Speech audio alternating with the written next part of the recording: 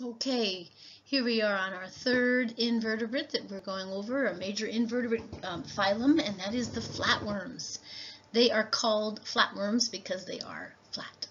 And that flattened body means they have a really high surface area to volume ratio. So if you look at your handout, the question under 3A is, how do flatworms get the oxygen they need to every cell because they lack a circulatory system? So, and that's true with cnidarians as well, and also with sponges. So these are primitive enough organisms, animals, that they don't have these complicated organ systems like a circulatory system.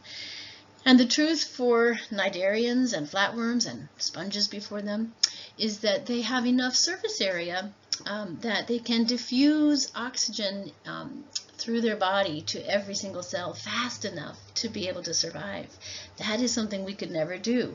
We need to have our heart constantly beating and our respiratory system bringing in oxygen and then putting it into the circulatory system to travel all around our body.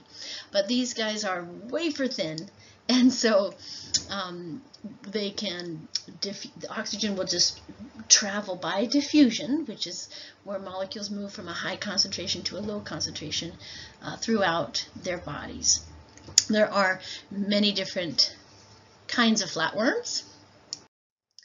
So some of them are parasitic, like this fluke over here, which is basically this very flat slab of animal with a bunch of gonads. And then this tapeworm, which has a very different shape, but is similar in that all of these little sort of segments that come off of the tapeworm are loaded with both eggs and sperm. They're often hermaphroditic, and that helps them to get into any host and not have to find another, say, male or female. They just new babies can be formed even from their own segment and give rise to new tapeworm adults. Okay, and other flatworms are free-living.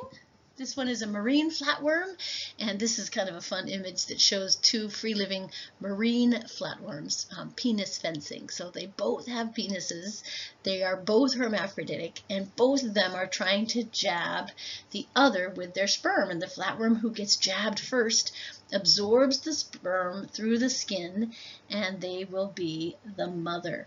So, so as far as three examples of flatworms, you could say marine flatworms, flukes, and tapeworms, which are parasitic. And then a fourth flatworm is called planaria, and you can find these in the American River. They are also free-living, but they're more freshwater, and they can regenerate themselves if they are cut. So if you're not too squeamish, there's a video that shows them being cut and regenerating, and it talks a little bit about the genes that make this possible. So we're going to pause here, have you watch that next video, and then we will regroup to talk about nematodes.